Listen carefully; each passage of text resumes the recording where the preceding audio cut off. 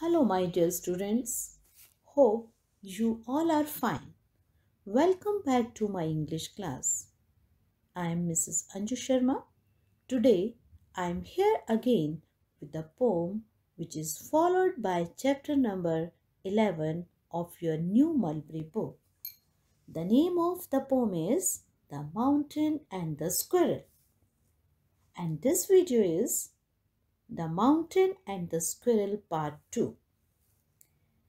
In our previous video class, we have studied about the poem, its author, word meanings, and we have recited the poem. And today, I'll explain the poem line-wise. So let us enjoy the poem. The poem is in the form of a conversation, and a conversation is taking place between the mountain and the squirrel. The mountain and the squirrel had a quarrel. Children, it is an argument. And see, what is the argument? Listen to it very carefully so that you will come to know how a mountain is talking to the squirrel and how the squirrel is replying in back.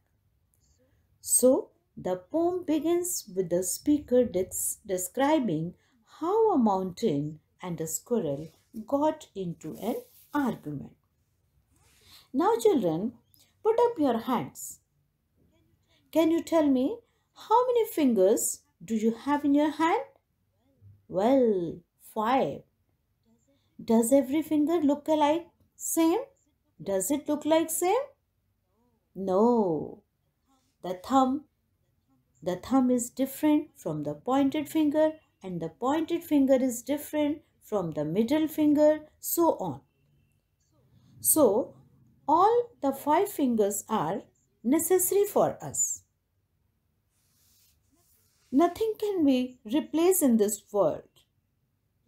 Do you think any finger is less important than the other?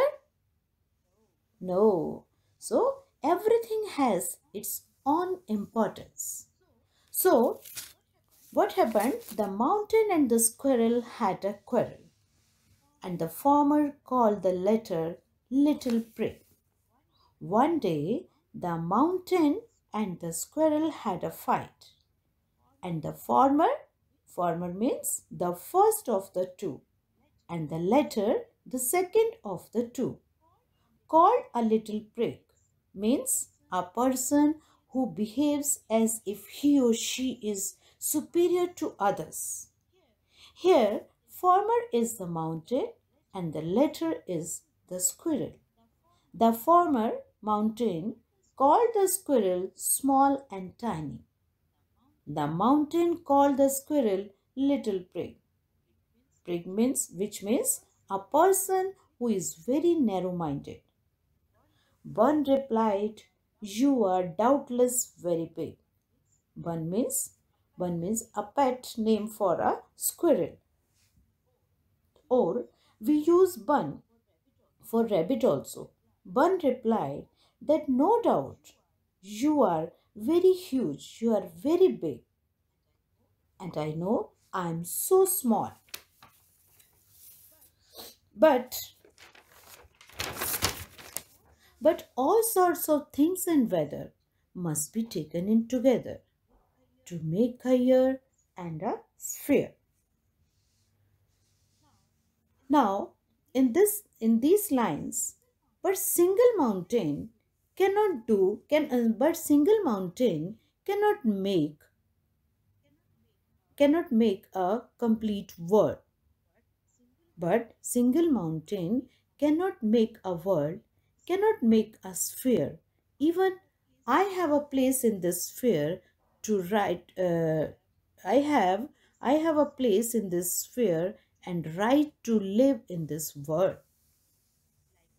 Like all the seasons combine to make one year, similarly all the creatures, big or small, together complete nature.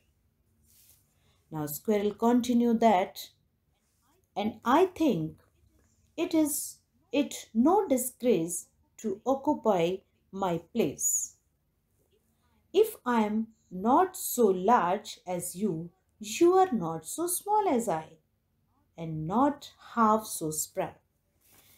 Now, here, Squirrel thought that there is no shame to occupy his place on the mountain, just as the mountain is large, with large role to play. The squirrel is small with an equal role to play.